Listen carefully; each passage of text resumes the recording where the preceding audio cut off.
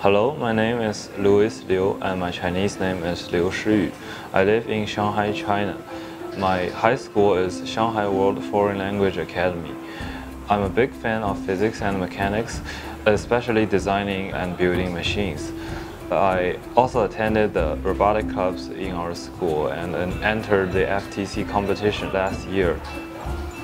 In this summer vacation, I started a project on an automatic intelligent oxygen mask. The reason to design this mask is based on my personal experience. During my last trip to Tibet, I felt very dizzy and uncomfortable when I was hiking in the mountains. The headache was very sudden and I didn't feel any premonition. I think the primary reason for the headache is hypoxia. People can hardly notice the subtle change in oxygen level when they arrive at the high altitude localities. But when they notice the change, it's already too late. So I developed this oxygen mask to help people monitor the change in temperature, pulse, and oxygen level to prevent hypoxia. Okay, let's take a look at the internal structure of this system. First, this is the MCU, and this red board is the driving board. And here is an air valve that connects the oxygen tank with the mask.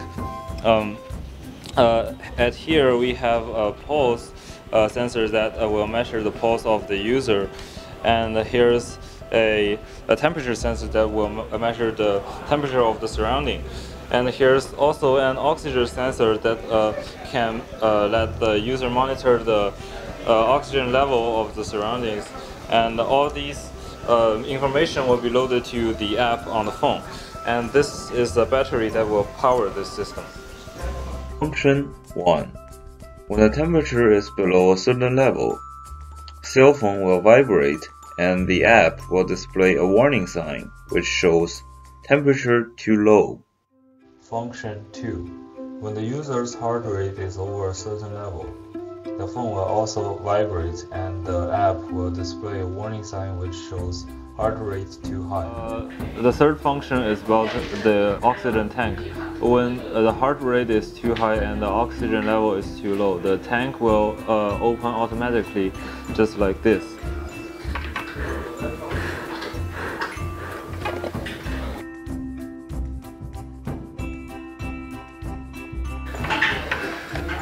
And then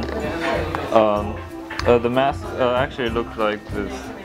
You connect the tube onto the mask and wear it. With the help of this mask, I hope that travelers can prevent hypoxia more effectively and have more comfortable trips in the future. And this is the end of this video. Thanks for watching.